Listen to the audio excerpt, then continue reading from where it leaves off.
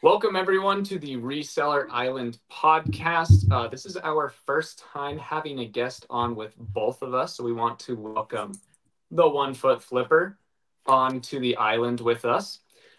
Today, we want to discuss a pretty controversial topic, which is how much does our area actually affect our success on eBay reselling? I just mentioned this to the guys 90 seconds ago, right before we went live. So there's no pre-discussion about this. We're just going to share our unfiltered opinions on this subject. It may turn into a discussion. It may turn into an argument. We may all agree.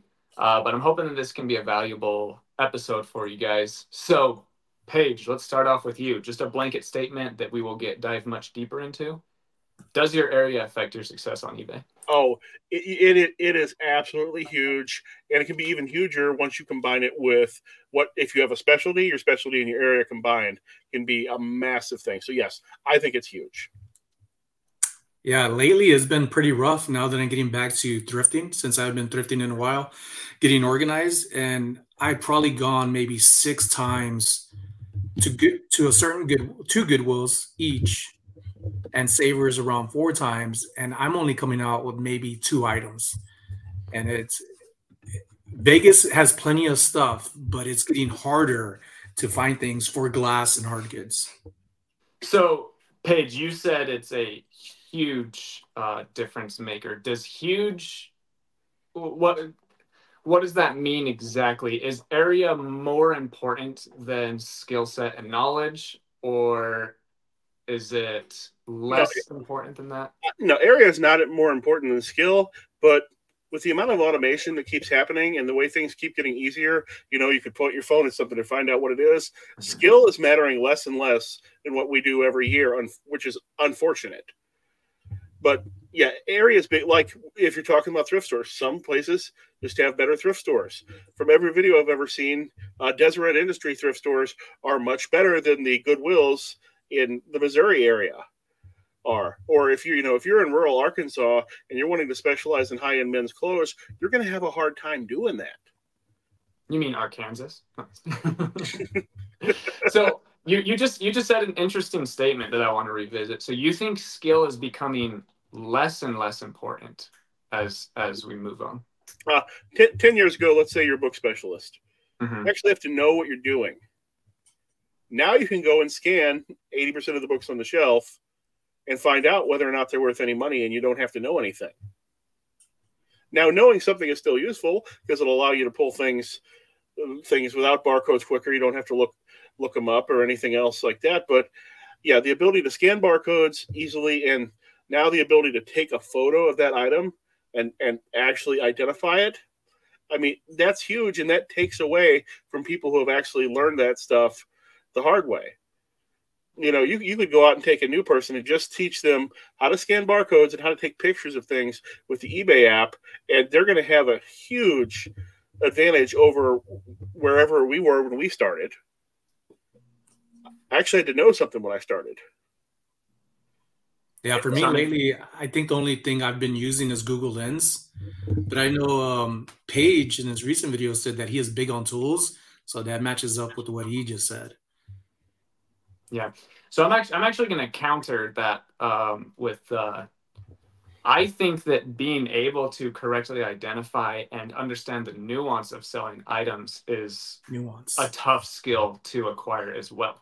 Because you can go in and you can scan an item at Ross and then be like, oh, sweet, this is only $4 and it's selling for $25, so I'm going to buy it. But then you don't see that there's 27 listed and there's only 1 sold. So you have to learn the skill of actually identifying the demand and the sell-through rate.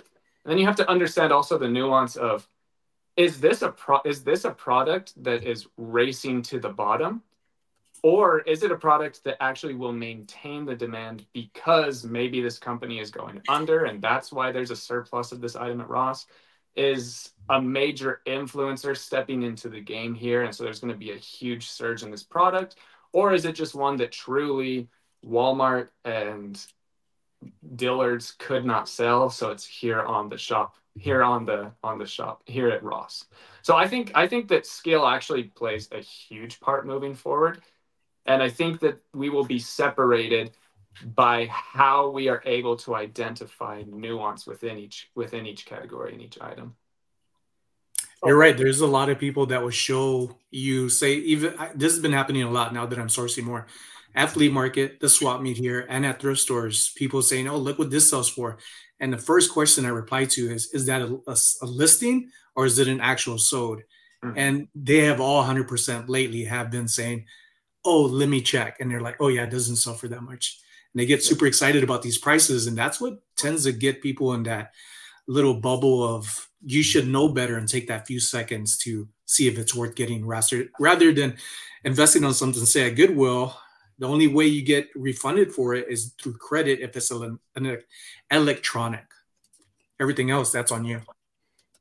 Mm-hmm. Now, Jake, I agree with you that this skill is greatly helpful, and now I've lost where I was there for a minute. But that's one reason why I don't do retail arbitrage, because one thing that can be hard to tell is, will that item have gone to zero in 2 days after you've got it, because every Walmart in the country was clearancing that item out? Yep. And that is very hard to know, or I don't know if it's impossible to know. Well, Jake's in a retail arbitrage. What would be your best thing to do? Just be there first thing in the morning, list it as fast as possible? Yeah, so your best bet, right? Yeah, so the majority of our audience is used condition vintage eBay resellers. So we'll talk more about that, but I'll dive into retail arbitrage a little bit quickly here. There is so much nuance in the game of retail arbitrage. I wish I'm sorry that there's so many YouTube accounts with beards, but I think Scott is Bearded Picker. I wish Bearded Picker hasn't made a non-live video or non-podcast video in like 4 or 5 months, but he's a really awesome resource when it comes to retail arbitrage, because he understands this magical thing that I like to talk about called nuance. He knows, he just by his experience and by data in front of him, he can understand when things are going to zero, or when things have a high demand now, or things that will get a huge spike and then they will come down and then they will resurface back in 6 months or 8 months. He's really good when it comes to that side of things. When it comes to retail arbitrage, I think that I think you just have to be extremely skilled. I think that retail arbitrage, people come in and they scan away and they see the potential of it, and then they buy too much, and then they don't understand which items will maintain value. And then they're done reselling because they bought $1,600 worth of Barbies, and some guy in South Carolina and Las Vegas and Kentucky and Florida also bought $1,600 worth of Barbies. And now they can only sell it for $8.99 free shipping instead of $24.87 that they saw previous. That's why what little retail arbitrage I keep it only limited to my absolute area of expertise, which is tabletop games. Like, I go into Miniature Market maybe once a month. They've got this clearance section, and I ignore 90% of it. But some things I just have at $1 or less, and I buy all of that because that's currently a product that has zero value. But I found if I just throw it in a drawer and I list it in 2 years, it does have value then. Page the investor. Well, here's the thing. If I buy a pile of stuff like that, I only got to sell one item to make all my money back. And that always works out for me. But otherwise I am not risking buying things that can go to zero or can end up at, it's $8.99 free ship, and it weighs 4 pounds. Because that happens a lot in tabletop gaming. Like, these big, fancy, expensive looking board games just will flop, and it'll literally be available for the cost of shipping for years. And I've been stuck with some of that stuff for years. Yep. Well, we can say the same thing about retail arbitrage in used condition items as well. An awesome example of that are digital cameras. So I haven't been around on eBay too long, but I talked to other influencers and other resellers who have been in the game a lot longer than I have. And the recommendation was to not even touch digital cameras 7 or 8 years ago. They wouldn't sell on eBay. If you have the right model, you're going to get good money for it, and it's going to move relatively quickly, but it's just not going to move for you. Now you can't keep digital cameras. They just sell so fast. I think if you just look up PowerShot Canon I mean, PowerShot camera, I think just that search has over a 600, maybe like 300% sell-through rate. There's only probably 12,000 listed, but there's over 36,000 sold.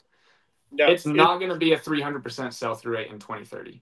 It might be even faster. I'm predicting it's going to be extremely slower, though. Now, is that because people aren't buying new digital cameras anymore for the most part? Is that why the used market is so on fire? Yeah, you can't really find them at. So you used to be able to buy like the ELPH 180, which is Tech and Sports and Daily Refinement made that the most popular camera in the reselling world.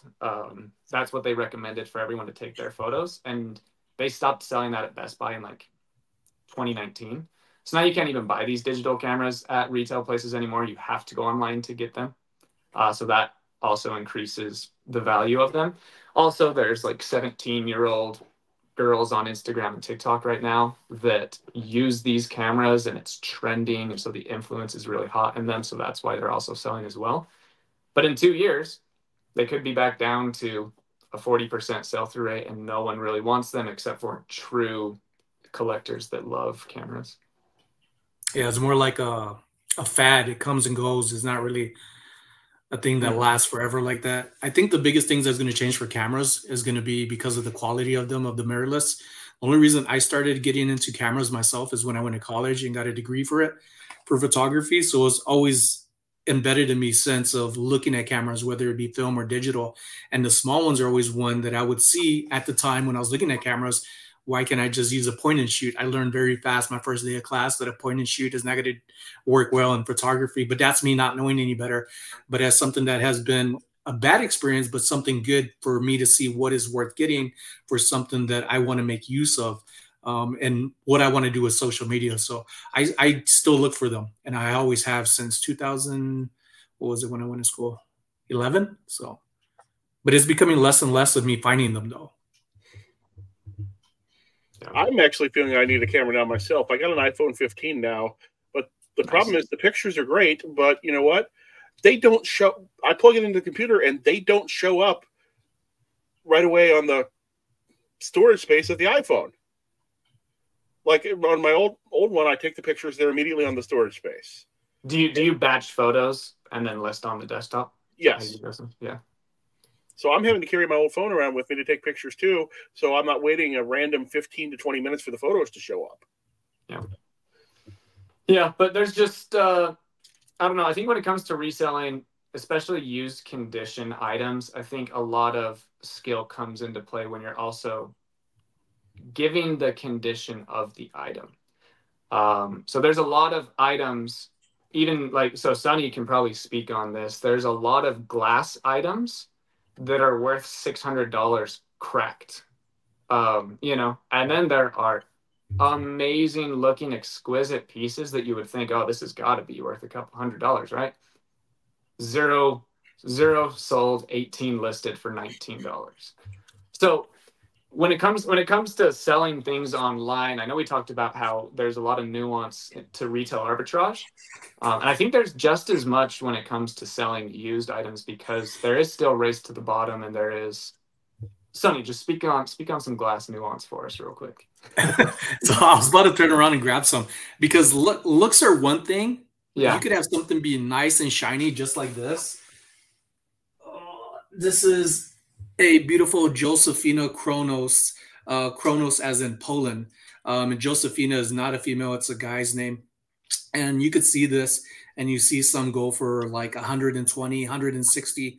And then the value of it isn't there. It's more of the follower of the person that's more into it or just loves the style, and not so much of like a all-around glass collector. So this will probably only go for like $40, but then I have smaller versions that could sell for twice as much that look nothing like this. So cameras in general to me are more of, and glass are like popularity. You have people that love Murano, and then you have people that are looking for just Baccarat. When it comes to cameras, is more of like, are they a Nikon person? Are they a Canon person? Or Sony? And then you have all these little things that differ each other. So value is more of, again, the person wanting it compared to who may not even be bargaining for things. Yeah. But yeah, back to the original discussion of how much does your area matter in reselling. So I am a strong believer that, let me talk about the average American. The average American has a car, the average American has a smartphone, and the average American has access to Wi-Fi. Just those three things alone really mute the importance of area. Area is still important, obviously, but it really mutes that because of a lot of different resources that those technologies bring to us. Now, I want to talk about the person who, has nothing. You can still go to McDonald's and use their free Wi-Fi. You can go to a Goodwill and you can get a decent laptop for $15. You can really, really bunker down and change your life financially and save up $600 to go get a 1998 Neo Prism. And you can start driving to these thrift stores and these garage sales, and you can change your life. But it's super difficult at the beginning, and I feel like it's the beginning that kills us. The average person starts and stops their whole life. And if we would just stick to things for a little bit longer using the resources that technology has given us, we just have so many advantages because of our car, our smartphone, and our access to Wi-Fi.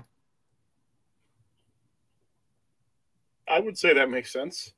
Yeah. I used to, when I did more cards, I used to play a game. Every time I'd sell a valuable Pokemon card, I would look through lots of Pokemon cards that were recently listed and try to buy a lot that had the same card in it for half of what I just sold the single card for. I was usually successful, but it was such a time sink that I eventually stopped doing it. But, if I had a better eye for it, I could probably, do it 5 times as fast too. Of the last 500 items that I have listed, probably 270 of them have come from eBay. I bought them off of eBay, and I'm listing them back onto eBay for a profit. So it doesn't matter where I lived, I would be able to do that, which is awesome. And shipping is, I know that we complain about shipping because it does keep going up faster than inflation, and it does suck, and it eats into our margins and stuff. But if we actually think about how incredible it is that we can send a 42-pound receiver from Maine all the way to California for under $40, that's really an incredible feat if you think about all of the distance between that. Logistics, yeah. And so whether I live in the middle of the country or Maine or San Diego or even Juneau, Alaska, shipping is so affordable that you can get video games to your door wherever you live in the country. You can get sunglasses, you can get anything that you sell on eBay, you can get it off of eBay or off of Amazon or off of Kohl's.com or off of Target. All of these resources are made available to us. And I think that takes away a little bit of my area is what's holding me back. I've always liked to come back to, even though I've been reselling for a while, when I want something new, like say a new iPhone, I always use reselling to help me get there rather than digging into the money that I already have, to just have me create new goals to thrive for, and not just say I could get it because I can. I like to work towards it.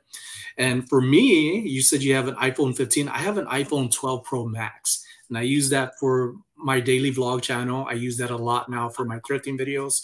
And you're right, Jake. It's make use of with what you have, and if it's not enough, then you should work towards something to earn. Say like us reselling to get it, and just because it's new doesn't mean it's always best. It's just like getting the new updates on the iPhone.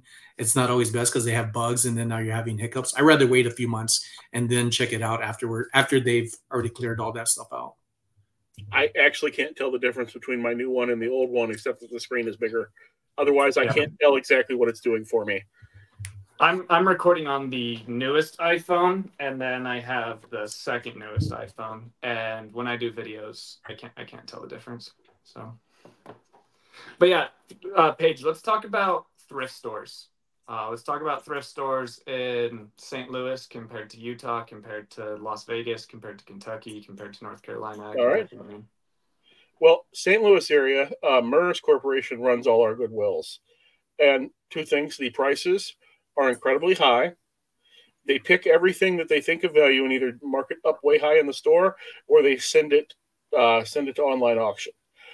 Basically, it's not worth my time to walk into a Goodwill here.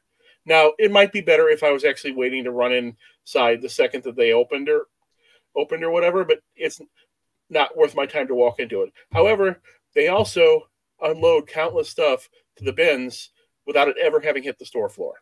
Yeah. Because I'd probably say 80% of the stuff I see in the bins doesn't have a price tag on it, which means it never hit that store floor, right? Yep. So let's talk about a really narrowed, cool thing that we have. You, James, and Marcus Dixon all live in the same area. I think you and James are probably pretty close, and then Marcus is a bit farther out. I think James is about 10 or 15 miles away from me. He lives in the better neighborhood than I do. Okay, so you guys are really close, and then Dixon's Pickens. Oh man, that's always a tongue twister for me. Dixon's Pickens. I believe he lives like an hour and a half out of St. Louis, from what I understand from his videos. I watch a lot of his videos. Everyone go check out those two accounts. I watch both of them. Yeah, Marcus is very organized, and he's a go-getter. He definitely is. So to your point, Paige, all three of you, and this is purely anecdotal, all three of you guys are what I would call bin sellers.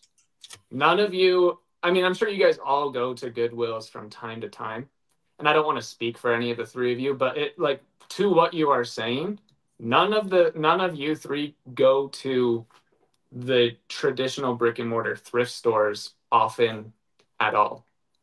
And so it sounds like you may have some proof in the pudding there of like, you know what, the thrift stores in St. Louis do suck. And if you're thinking about making a full-time living from Goodwill here, you better move somewhere else or reconsider, right? Right. Because at the bins, I see the same people. And there's more than just me and James and that other one here. There's a couple others whose names I can't remember who are actually bigger than me. And they're not at the thrift stores. They're at the bins every single day. So that leads to another point of your area may suck for thrift stores, but it doesn't mean that you can't be a good reseller. All three of you make at least the majority of your bills reselling, full-time, all that good stuff. And you continue to do so independent of your area is what I'm saying. Because even though the thrift stores may suck, and I truly believe that you would be able to get pretty good items from those thrift stores as well. It's definitely not going to be with a lot of frequency, maybe as a different location in the United States. But I still think that you can go to any thrift store in the country and find a few things at least per week that you can make a comfortable margin on. But there a lot of what I am saying is, yeah, maybe your thrift stores do suck, but if you are trying to build a business on one income stream, I think that's where a lot of people run into the issue and fail. There isn't a profitable business out there that has only one income stream or one supplier. Right. I don't just do the bins. Actually, my biggest suppliers are actually me buying entire collections from people. I just haven't bought a big one in a year. But that's what I prefer to do. I prefer to drop $3,000 one time, get $20,000 to $30,000 worth of stuff. I'm not actually when the collection is really big. I actually have no idea how much it's going to actually be worth in the end, because it's just impossible to tell. What is this entire van load of gaming stuff going to be worth? Who knows? But I will drop that $3,000 to get a bunch. That's what I prefer to do, but that doesn't show up every day. Yeah, unfortunately. So I got to. Are you able to hear my car horn or somebody's car horn? Okay, yeah, it's freaking loud. Yeah, it's like that engine across the street that is on almost every podcast, but everyone else says they can't hear it, so that's good. Good. If I was forced to use the thrift stores, I would not hit the Goodwills as often. I would hit the alternate ones. There's one we call the old lady thrift store. They'll actually haggle with you, but there's no sense in going in there more than once every 2 weeks because their turnover of items is so absolutely low that I'd be wasting my time going in there on a daily basis. And sometimes I'm going in there and seeing the same stuff that'll be in some places that has been there for 2 years. They just don't turn it over. But just on an hourly basis, I found walking into that Goodwill is not worth it on an hourly. Not if I have any other option. Actually, I ought to test that with somebody else. Go out with somebody else, and we'll spend an hour in the Goodwill, then we'll spend an hour searching dumpsters. And dude, dumpster people listen. Dumpster diving is actually incredible. Like I don't do it a lot. When I first started eBay, just as kind of like a fun thing, you know. I'm like, oh, I got a little bit of extra time. Me and my friend that was my employee at the time, we just go dumpster diving and we'd go make some good money, just searching through dumpsters. But talk to us a little bit about the scene in Vegas for thrift stores, Sonny. Scene in Vegas, well, Goodwill prices are going high. It's like $3.99 for a T-shirt. What's crazy is like, yeah, you might find some brand new with tags, but it might not be something worth getting. The jeans are now minimum of $9.99. And if in certain Goodwills, if you have Levi's anything, missing crotch, missing leg, it's going to be $19.99 up to $24.99. So for me, apparel has been something I've been getting away from and getting into glass. And then even that, there's some things that I'm finding with hard goods that I'm getting more into that isn't worth it for me. So knowing that, I still go inside there because you know what you know, and the skill set comes in of not using my phone as much to where I'm in and out within maybe 15 minutes if I wanted to. Making a video, I tend to take a little longer because I want to share some knowledge and stuff. But my best source lately has been the swap meet here and the flea market. It is getting super hot. And because of that, vendors aren't getting as much customers. And going on Sunday, the last day, they want to get as much money as they can. So I'm getting better deals and finding items for a lot less than what I would have paid for, say, 2 items, getting 4 to 5 items at these 2 other places than thrift stores. So if I'm hearing correctly from you guys, I'm hearing you guys highlighting difficulties and things specific to your areas that stand in the way of you succeeding on eBay.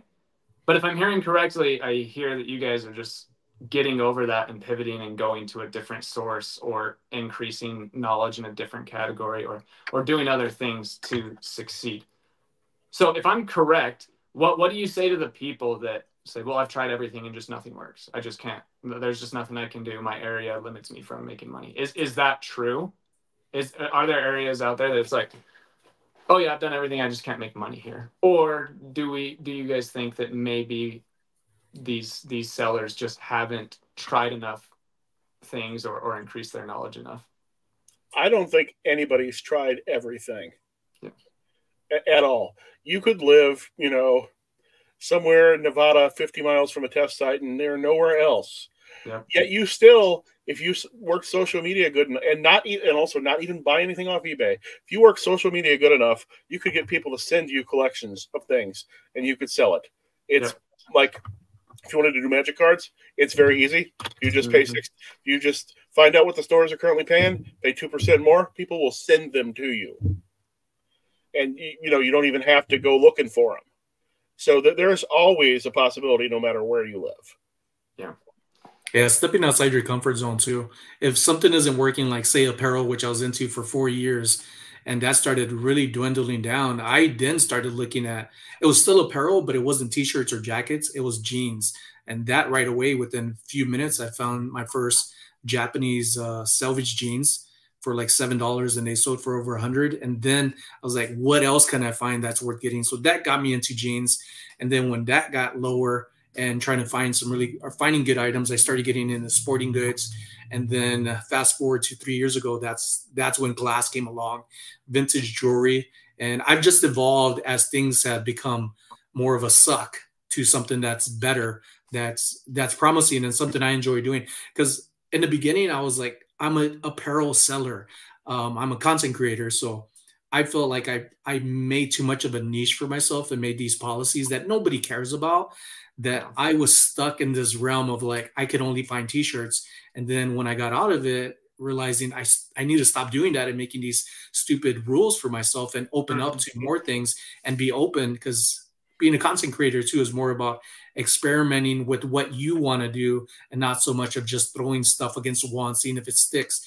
For example, my last video, being a reselling content creator, I didn't buy anything at the thrift store. And it's one of my best videos here recently without buying anything.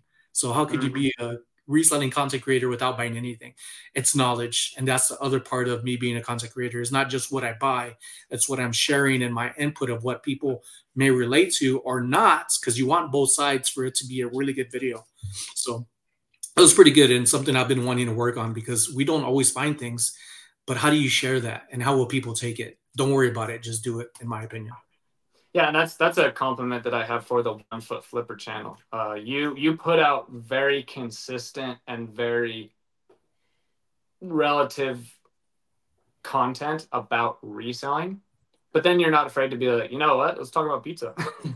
Right. Let's do a video that has a little bit of reselling sprinkled in, but it's actually just about pizza. Yeah, and you know, I'm gonna rap about other just things like that. It's good to like just explore those realms. Well, being that when I'm really going at it, I'm wanting to do 4 videos a week, and that I don't do any sourcing videos. And really, I've only been selling part-time lately. Even selling part-time, I still make as much as my wife, so I feel like I'm doing great.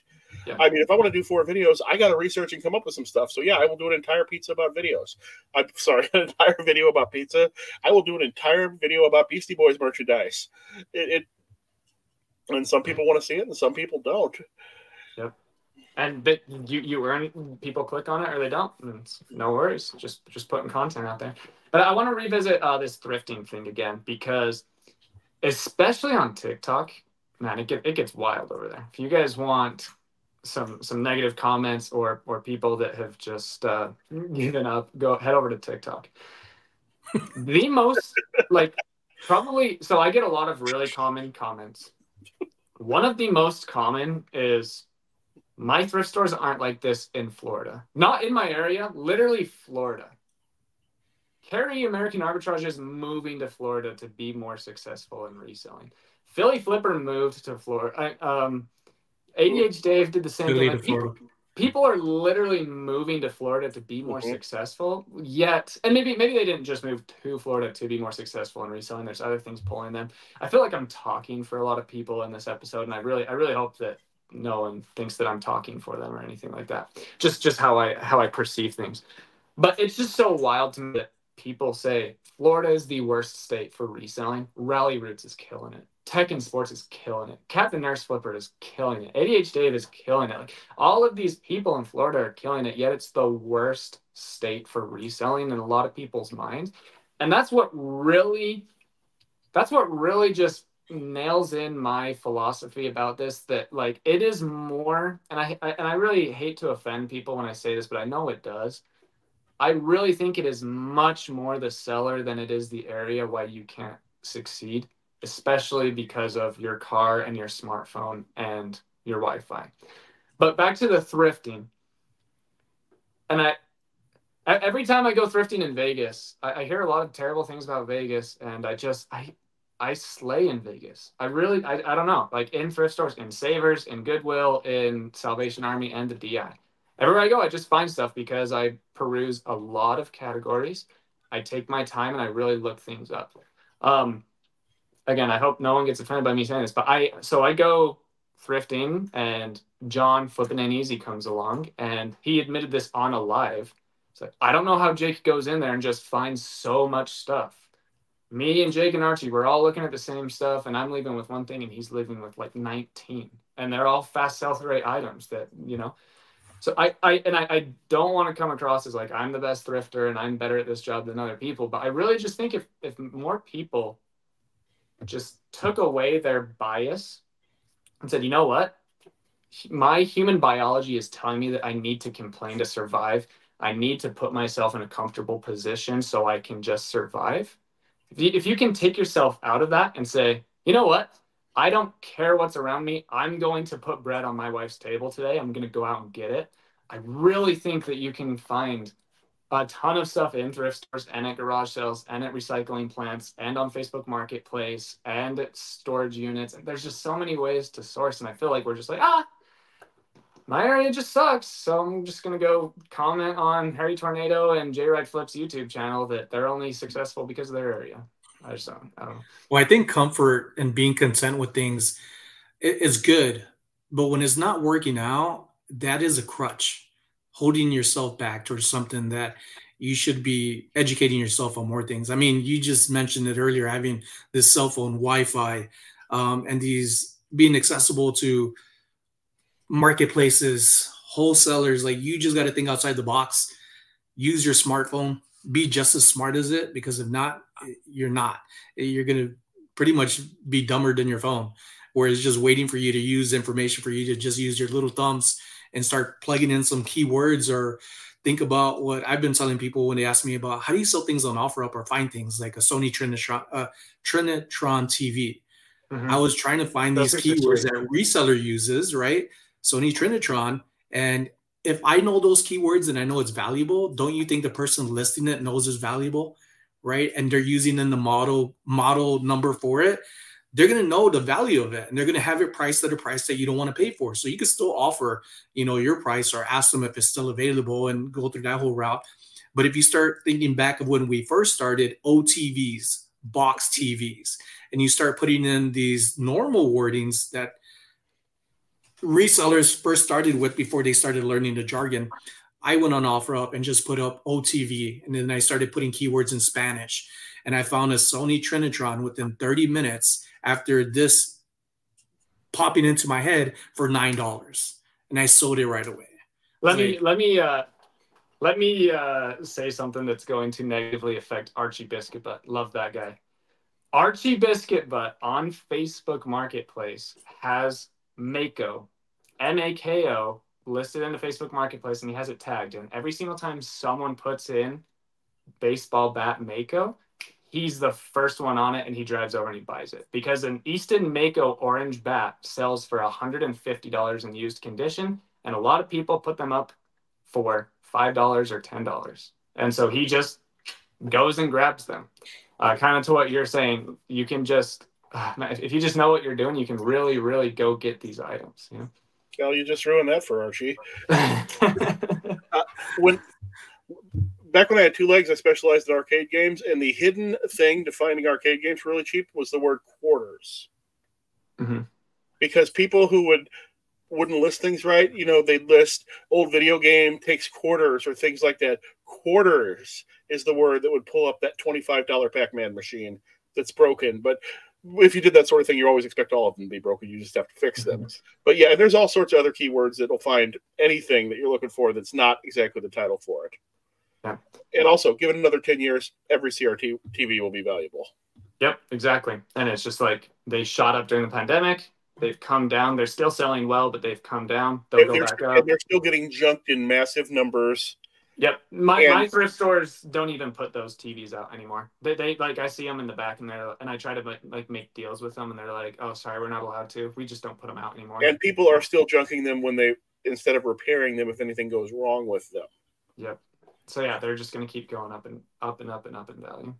Oh, and by the way, for you video game freaks who are buying those Sony Studio monitors to play your video games on, those things have 400 capacitors inside, and it will cost you about $1,000 to refurbish that thing.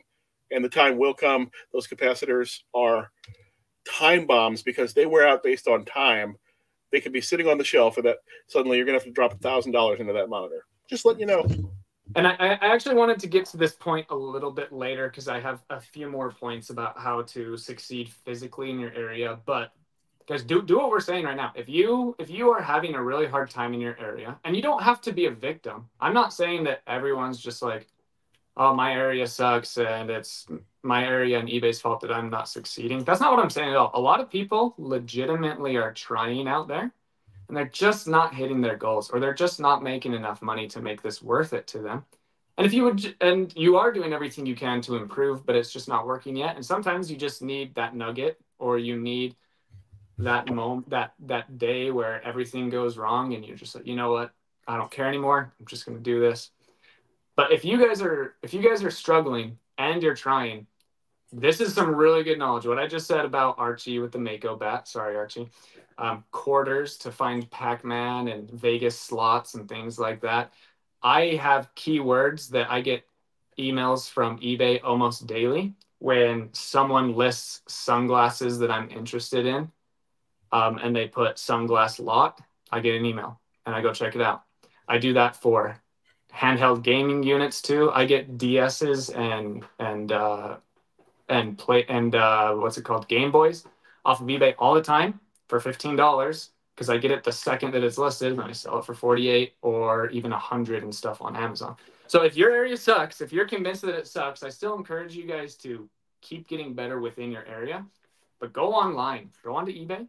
I've figured out a way to make a ton of money buying things off of Amazon and selling them on eBay. I'll be making a video on that sometime soon. But if you have a computer and a smartphone in your hand and it is 2024, you can make hundreds of thousands of dollars a year, every single year in e-commerce. You just got to develop the skills to do so. And that really is what my channel is going to be about for the next 6 months, is helping you guys become skillful enough to go out and get $10,000 worth of product for $180 off of eBay. Or if you don't want to make hundreds of thousands of dollars a year, you can make $50,000 a year and only work 12 hours a week. If you get your skills right.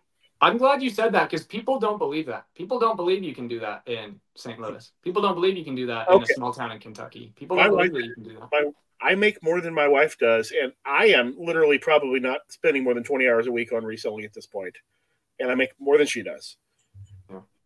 And you live in an area where arguably the thrift stores suck. Yes. Arguably your area sucks. Oh, no. Everybody, though, if you think your area sucks and you're having trouble at the thrift or the bins or the garage sales, bring somebody else with you. Mm-hmm. It doesn't matter if they're good at reselling or they're bad. Suddenly, they will be finding things that you were completely passing up. And try to bring someone who's different from you, i.e., if you have a wife, bring your wife, and she'll point out the Revlon and the Urban Decay, and she'll point out the weird vase that you know nothing about, except for Sonny, because he knows more about vases than Too Faced, Bobby Brown. Yeah, all that Sephora stuff. One of my friends recently, he went with me to the bins, and he picked up a couple of board games that were in Spanish. They were, I think it was very common games. It was like Life and Monopoly or something. Mm-hmm.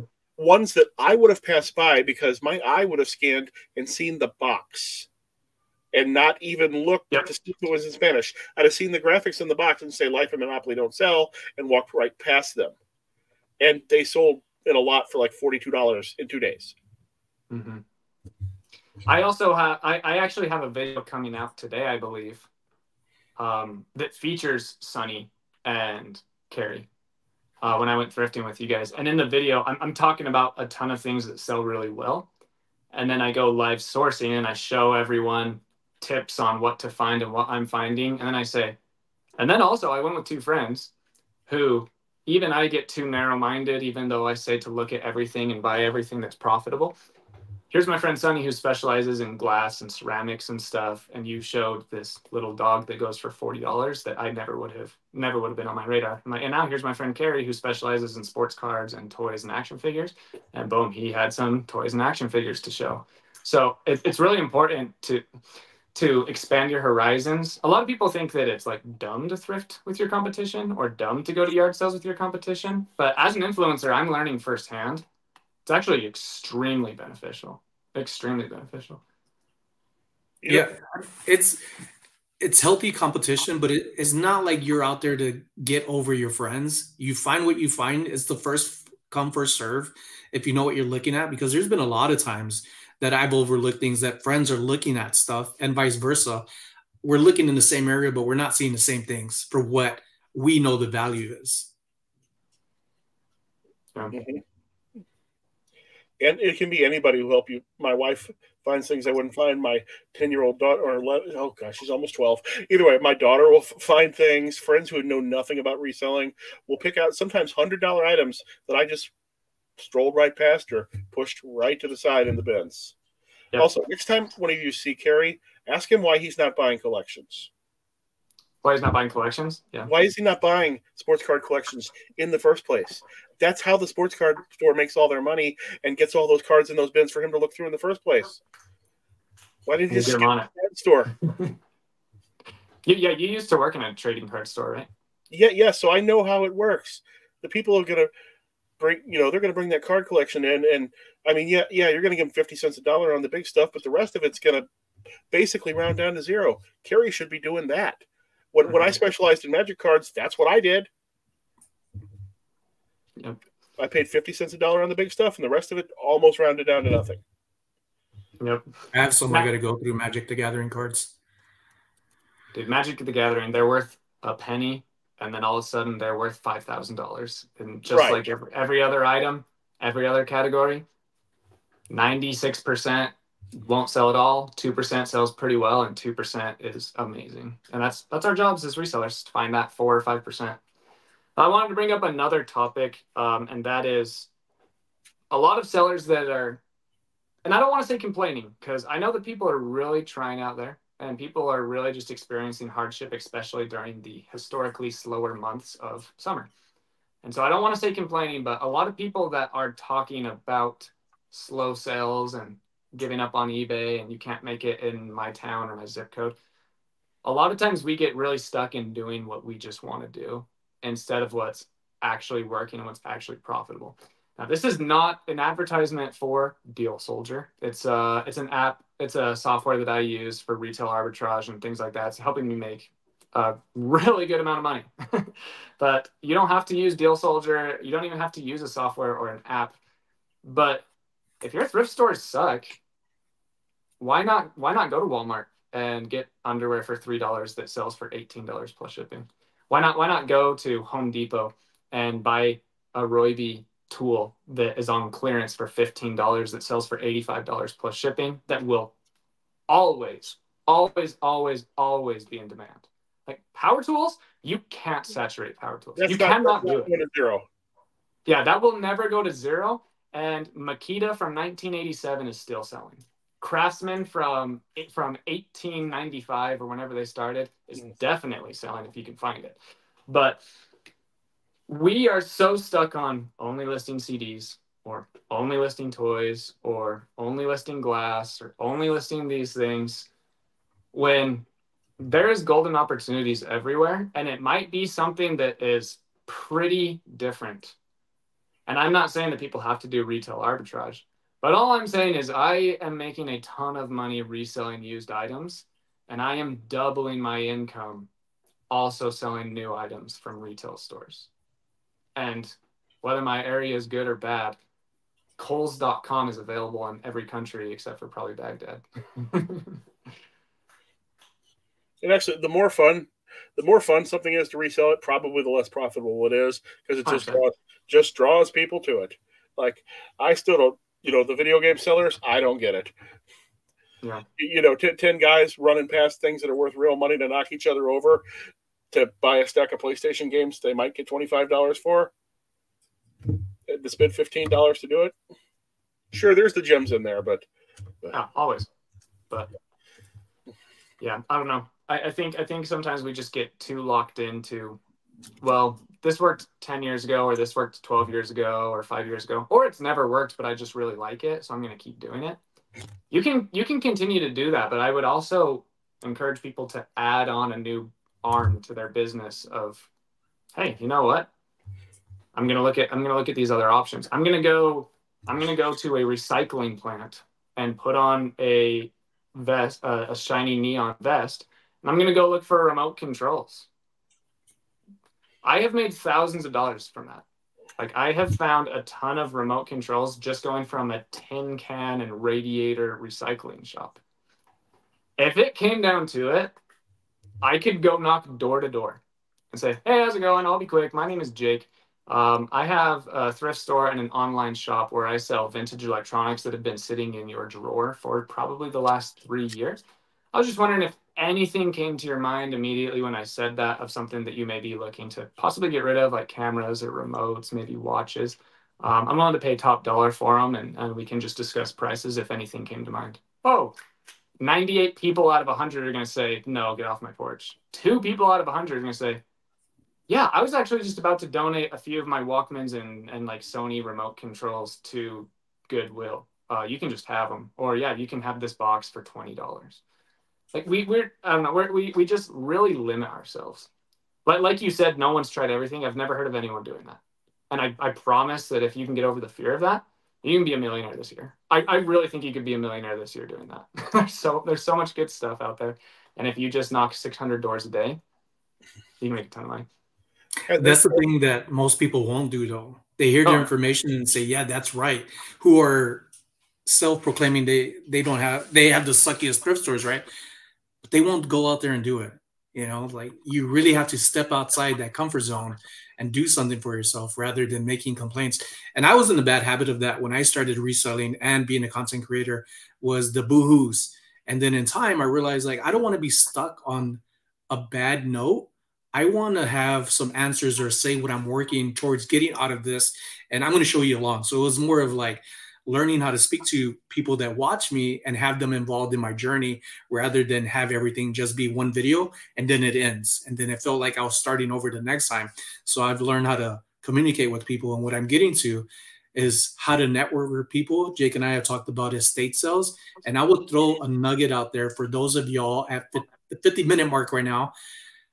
If you don't want to, if your areas suck, thrift stores, flea markets, whatever you have, but you know there are always houses being sold, I would get the realtor's information, any realtor out there, and say, hey, this is what I do. I'll clean out your areas when they have it. And now you have no investment other than your time. All right. They might even be willing to pay you to clear out this stuff and still keep the free things that are in these estates because you could flip it. That's a huge nugget a lot of people don't take advantage of. And I've learned here recently, and I've been holding on to it, but I also don't want to hold on to things that jeopardize anybody like myself.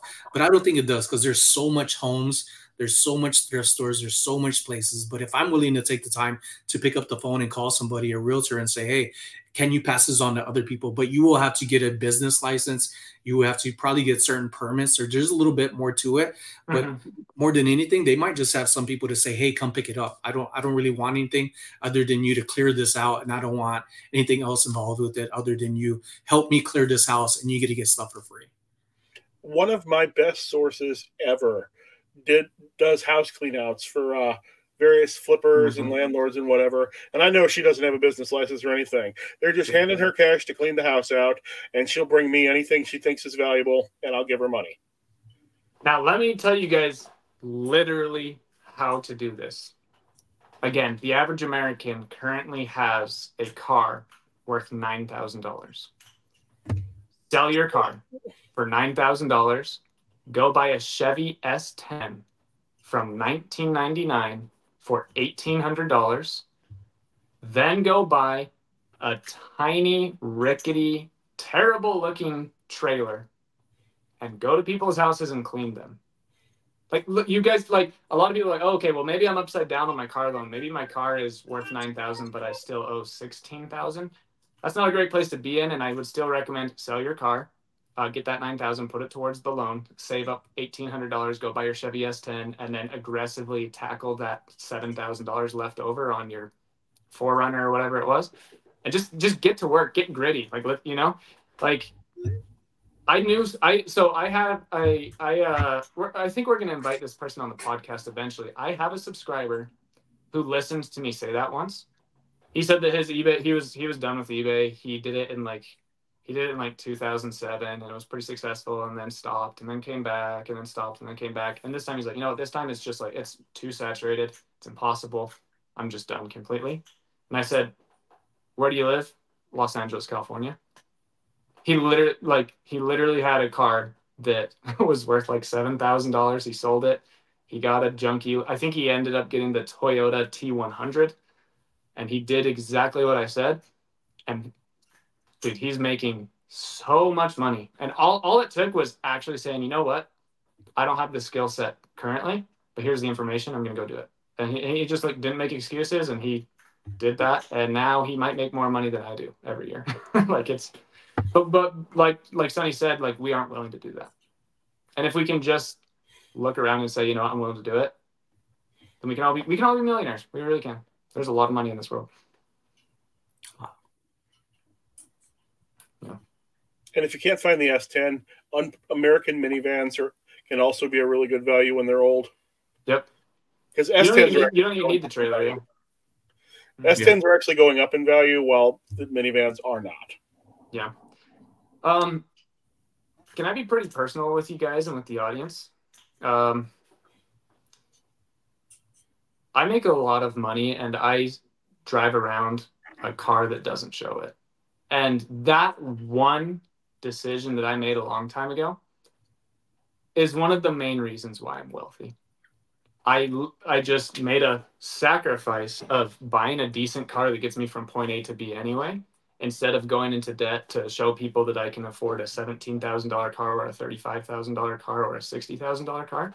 Literally, that one thing is the reason why I can literally stop doing what I want. I have you guys heard of FIRE? It's this thing going around in the financial community. I can't remember the acronym exactly, but it's like sacrifice right now and retire early. Like literally just work your butt off until you're 32 years old, and then you can retire because you didn't eat avocado toast, you never had a car payment, and you worked 90 hours a week for 12 years. And then you can retire. I could do that today, but I won't. And I just feel like one of the answers to being successful on eBay is just getting out of debt, living below your means, and then just cash flowing your business. A lot of people think that their areas suck because of the stress of their car payment, because of the stress of coming home to a wife that is unhappy with them, because of the stress of their kids that are struggling in school and they don't have the time to comfort them and counsel them and help them. And that's why their area sucks, because they just have all of this fear and tension and anxiety and depression in their chest. And because of that, they can't find quality items on the internet or in their area. I know a lot of people are going to disagree with me on that, but I really encourage everyone to sell their car right now and go get a $2,000 or less car. And do your research, make sure that it's going to last for 4 years or it's going to last for 30,000 miles. And you will become wealthy. I don't know. I don't understand how that one thing changes everything, but it does. No, it does, because just your insurance and your property taxes alone on that expensive car, forget about the payment of the depreciation, is probably as much as you're just going to spend to drive that hoopty all year, including repairs. Mm-hmm. Like when I wanted to replace my van, my plates actually get 5 months expired because I wasn't going to buy the right deal until it came along, and I spent eventually $3,500 on a Jeep Commander that's 15 years old, but I thought it was a pretty great deal because it's an unpopular model, so it's cheaper than every other Jeep. And not having a car payment is just everything. And not having a mortgage is even better, which I also am blessed enough to not have a mortgage anymore. Otherwise, I'd be thinking about moving to Florida too, but I'm not going to. Buying a house in Florida is cheaper than renting in Florida, from what I understand. No, I remember you talking sorry, it's the other way around. Renting in Florida is currently much cheaper than buying in Florida. Yeah. They have a flip-flop. I remember you talking about, hey, I have a mortgage, I'm going to pay it off. You know, and I did. You were just a big boy. You're just like, you know, I'm just going to take care of business. Just going to sacrifice. I'm going to take care of business. I'm going to delay my gratification now and kind of live in an uncomfortable position. So that way, if I just can't find items in my area, it doesn't matter because I'm a free man. And that's what why I was able to cut my work hours by half. And if anything, we've got more money now than we did then. Yep. Well, we've definitely got more money now than we did then. So I don't know if you guys watch I'm sorry I'm talking so much, but this is just something that I'm super passionate about. Sorry, guys. But I don't know if you guys watch my latest live, but I asked AI to tell me about my channel. And it says that over the last 6 months, I've become much more brash and unempathetic. And I understand why it said that. Because I tell people that it's not their areas, it's them. And the reason why I truly believe that, we've talked about a lot of different things like the car and the cell phone and online buying things. But when it really comes down to it, it's because of your bad relationships with your spouse and with your kids and with yourself. And it's because you're making $8,000 a month, but you're spending $9,500, or you're making $3,000 a month, but you're spending $4,000. And that is the reason why our areas suck, is because we are constantly in this state of fear. And it's not dramatic fear. We're not afraid for our lives, but our bodies are always just on autopilot of, I have to survive. And my car payment is this just chain around my neck.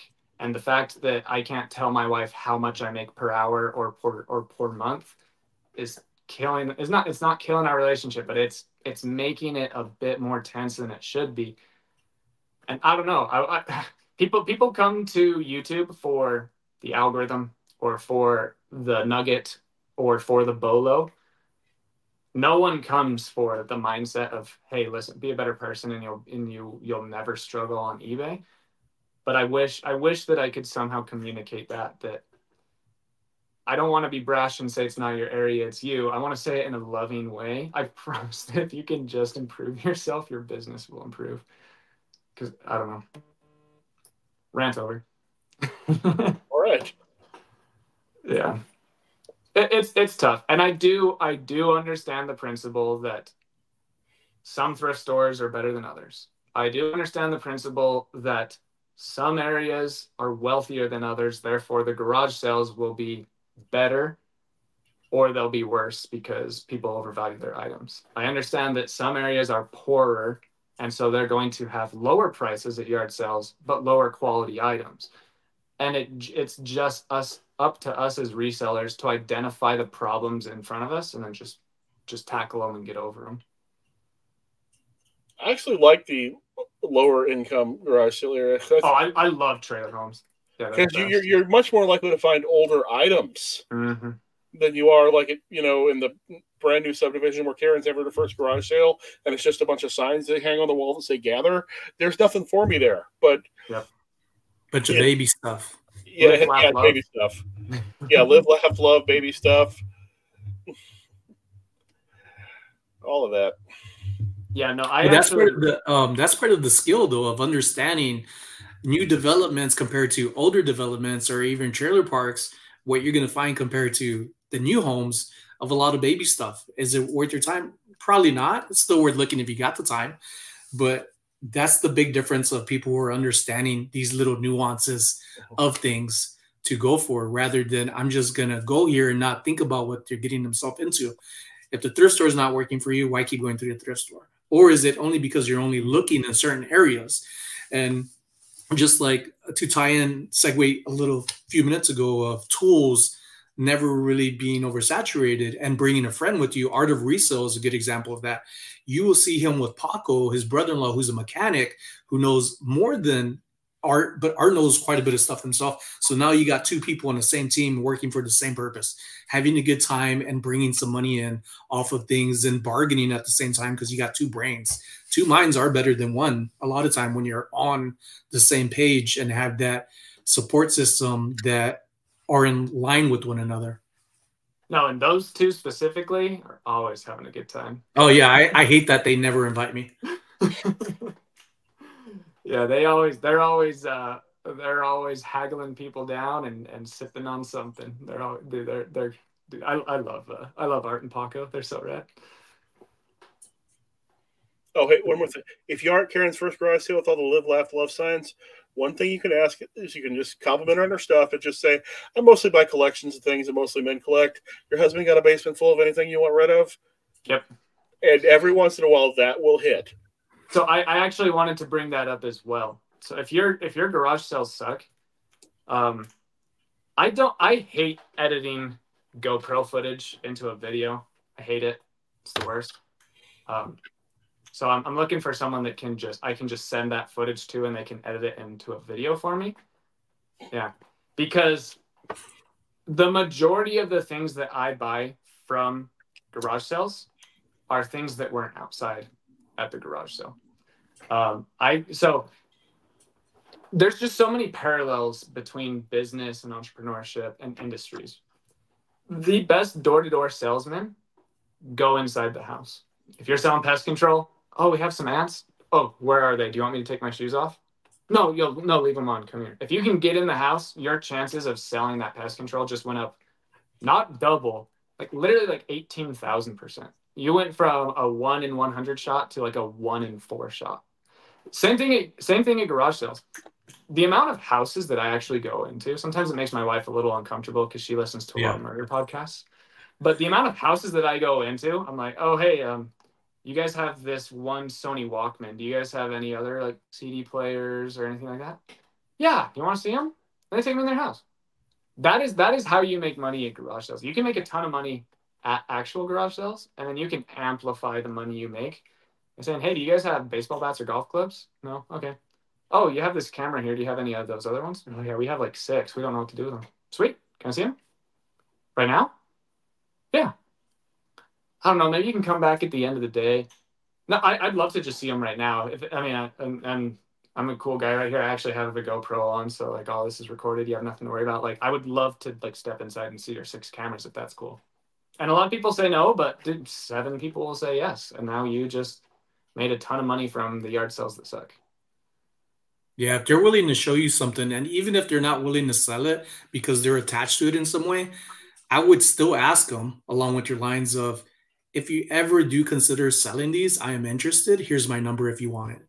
And you never know. They might come up a week later and say, you know what, I'm actually not using it. And this person's stuck in my head and it looks like they'll appreciate it. And it's not something I have to list or have sitting around and figure out how to sell it or go through eBay, because there's a lot of people at yard sales, estate sales that will say, yeah, here's the price on eBay. But do they do it? Nothing. Never got on eBay. Maybe then ordering things themselves. So those little things of asking, will you take my number if you're interested in selling this? Or if you come across anything like this from your family or friends or neighbors or community yard sales, if you remember me, give me a text, and usually the text is the best bet, because a lot of people feel funny about calling Dave. AGH Dave is one that's more of a text person. And he feels like calling somebody, verbally talking to them is more like that's an old person thing. So you got to vibe with the person, you got to match them. And that usually does really good. One thing I haven't done yet, but I plan on doing, I plan on getting business cards that says, hey, I buy this, and if I do get in the house and I don't want to sell it, just tape that card to the box where the stuff. Say, I'm going to put this here in case you ever change your mind later. Yep. I learned a gazillion things from sales that helped me in my business and in my personal life. And here is the sales nugget of the podcast. People just say no as a common defense, even if they don't mean it. So in sales, if you're trying to sell someone an alarm system or pest control or solar, you knock on their door, even if they kind of want it, you give them their pitch, they just out of reflex say, no, we're good, thanks, or no. Same thing at yard sales, same thing, everything.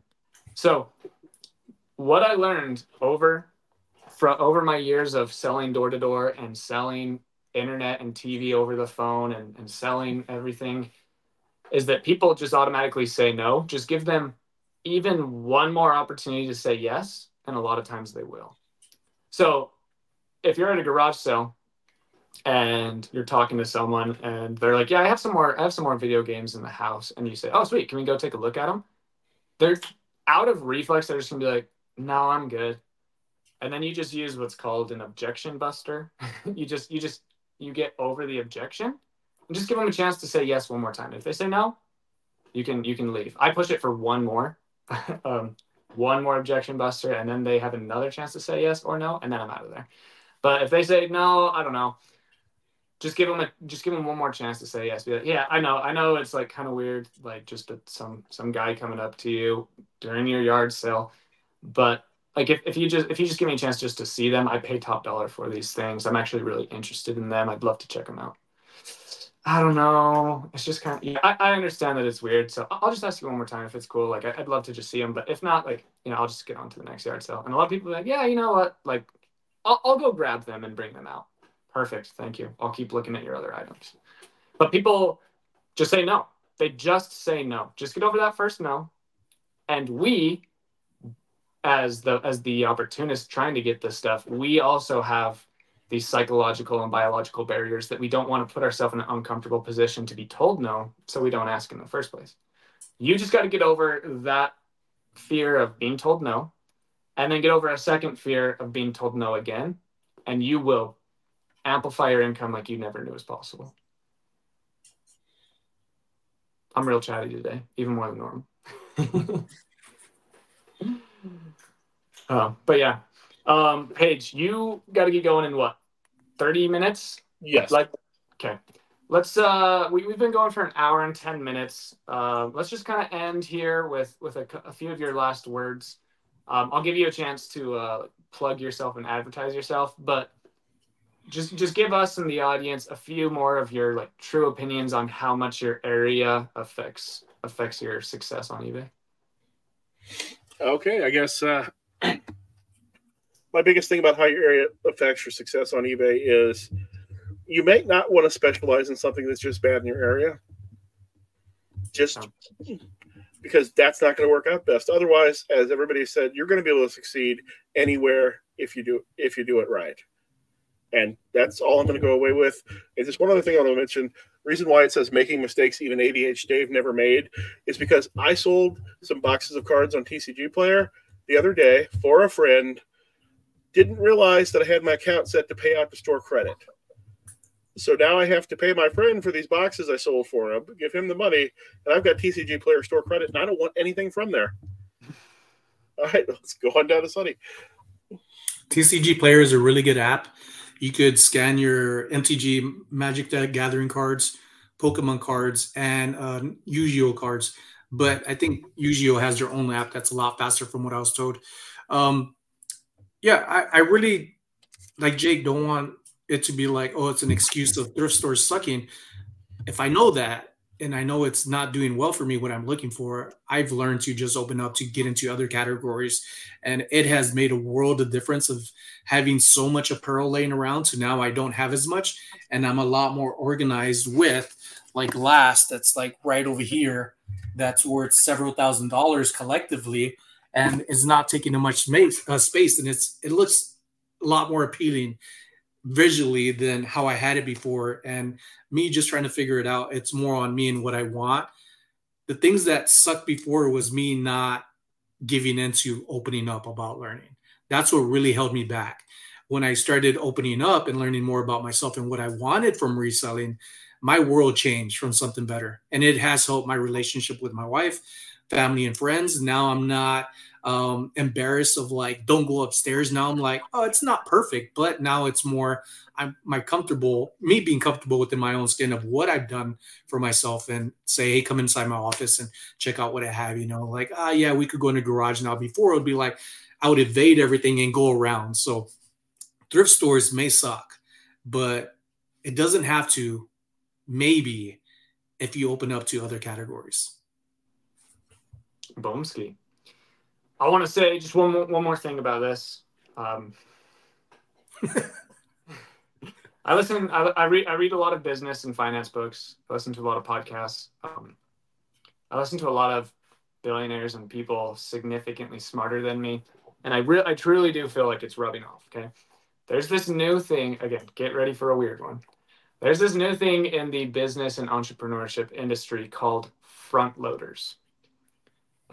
There's a lot of common personality traits amongst entrepreneurs. There's the risk takers, there's the planners, there's the go-getters, there's the workaholics, things like that.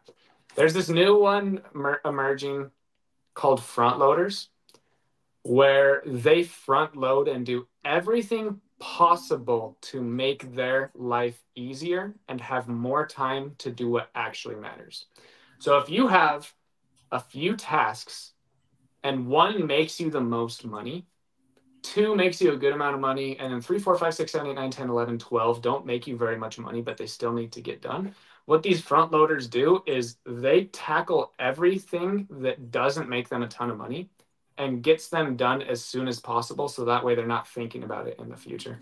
For example, if I have a bunch of bills that I have to actually call the business or fill something out online, instead of doing that for 30 minutes a week, every single week of my life, I can just spend 3 hours, put everything on auto pay and have that completely taken care of for me so I never have to do it again and I can focus on making money in my business.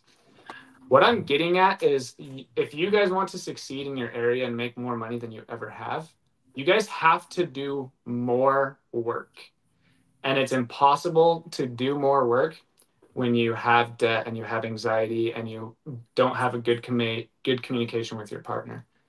One thing that will help you guys make more money in your area is having a hard conversation with your spouse or with your kids and saying, I've kind of messed up, guys.